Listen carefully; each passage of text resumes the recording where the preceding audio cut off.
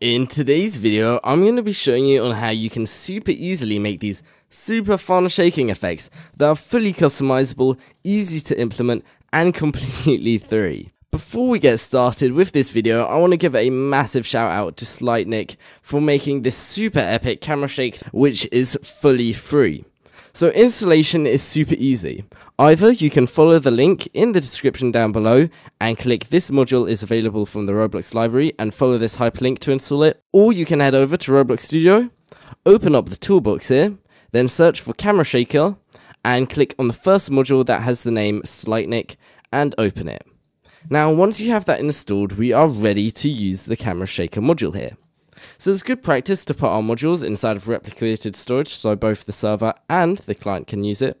So I'm going to put it inside of replicated storage here, and because we want this camera shake to affect just the local player, what we're going to do is we're going to create a local script inside of Started UI. We're going to call this name Camera Shaker, and I'm just going to demonstrate to you a couple of features that this module has. First of all, we need to make sure the module is ready for usage. First, we need to import the Camera Shaker module, and we can do this by creating a variable, local Camera Shaker, let's call it, just like this, and then we can say equals, and we can initialize its value to be require, and then we're going to say game.replicated storage, wait for child, and then Camera Shaker. Now that we have this, we can use the Camera Shaker module inside of our program. Next, we're going to create a function called shake camera. Local function shake camera, like this. We're going to drop a line, and then in here we're going to add a parameter called shake CF, like this, and shake CF is the C frame value that represents the offset to apply for the shake effect. And before we actually do anything more, we're going to create a new variable called local camera, and its value is going to be game.workspace.camera. Then inside of this function, what we're going to do is we need to set the offset of the camera, and we can do this by saying camera, camera like this, .cf frame, make sure you do the capitalization with the C and the F, equals, and then in here what we can do is camera .cf frame times by shake CF. Now this is essentially the function that will handle all of the actual camera shaking. Then from here, what we can do is we can create another new variable called render priority. The render priority will essentially tell us which priority that this has to render. So in simple words, that's what it does. And we can create a new variable here by saying local render priority equals. And then in here, we're going to say enum.render priority dot camera dot value plus equal 1. And now what we're going to do here, is plus 1, is we're creating the brand new variable render priority, and we're setting it to be enum.render priority.camera.value plus 1. So it's just making it plus 1 more priority than the typical camera value. Next, what we need to do is we need to create a new variable called camshake, and this is effectively going to be the main controller for our cam shaker here.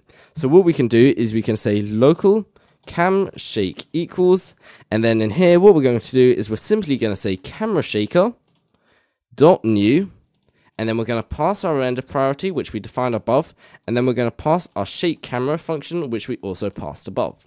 Now we're ready to start using this constructor to do all types of effects. So first of all, what we actually need to do, one step I was missing, is we need to start the cam shake, and we can do this by simply saying cam shake like this, and then saying start. Now this is going to essentially do exactly what you think it does, is going to start the camera shaker. Now from here, there is a couple of things we can do. We can do shakes with a default preset, thank you to Shoutout for providing those. We can do our own custom shakes, and we can make shakes sustained, and we can also stop sustained shakes. So let me demonstrate how we can do all of these. Our first example here is going to be using some of the default presets. So I'm just going to make it that when we click a click detector inside of part, it makes it shake. So I'm going to create a new click detector inside of this part. So you don't have to do this at all, but I'm just going to do this for demonstration purposes. And I'm just going to say game.workspace.part.clickDetector.mouseClick connect function. And then in here, I just need to make sure cam shake is started before we initialize any shakes. And now how you can create a shake by using a default preset, you can simply say cam shake colon shake, and then in here we're just going to pass camera shaker dot presets, and now there's quite a few presets. So if we navigate over to the documentation on GitHub, we're going to see that we have, where is it, all of the presets down here. So we have bump, explosion, earthquake, bad trip, handled camera, vibration, and rough driving, all with a description and also with an ideal type. So like I mentioned earlier, you can do one-time shakes that only happen once, or you can do sustained shakes which continuously happen, and we're going to be experimenting with both. But right now, as we're just on singular shakes, I'm going to show you how we can use, let's just do this bump shake. Okay, so let's return to Roblox Studio, and then we're just going to say dot bump, and let's give this a go inside of Studio. So let's boot that up, and now everything should be working here. Okay, so here I am in Studio, and I click this part, and as you can see, we get that effect. Snazzy. Now I also mentioned you can create your own custom effects, and this is very true. We can do this by saying colon shake once, and then in here we can pass a magnitude, a roughness, a fade in time, so how long it takes to fade in, a fade out time, and I wouldn't worry about the position influence or the ROT influence either. So we can pass the magnitude in. So I would just recommend playing with this and finding a value that you like. You can also input a roughness value. You can do a fade in time and a fade out time, which I'm going to both set to 5. And now we can give this a go. You're going to notice the higher you set the magnitude and the higher you set the roughness, the more drastic the effect will be. So here we are, and I'm going to click on it. And whoa, okay, that's a major effect. Yeah, okay, and you're gonna notice it's starting to fade out now. So once again, trial and error will find the effective values you want to use here. Now, you can use other presets if you want to, but I also was talking about something a little bit earlier called sustain shakes. So if we just change this out here, what we can do is you're going to notice we have the option to do the method shake sustain. Just like this. Now we can also use a preset here, and if we have a look back on the documentation, you're going to notice that we also have the presets with ideal types.